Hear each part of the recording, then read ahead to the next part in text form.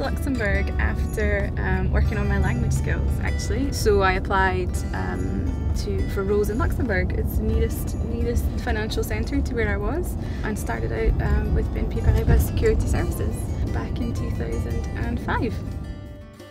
I really enjoy being in Luxembourg because for me it's the perfect size. It's the sort of place where you can really easily balance out life and work.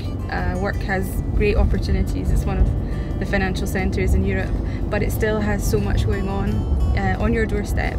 So it offers all the opportunities that you would expect in a larger European city, but at the same time stays very small, so you can easily do work, going out, sport. It's all really easily available to you, and it's the sort of place that mixes cultures very easily because of that smaller, more hands-on size.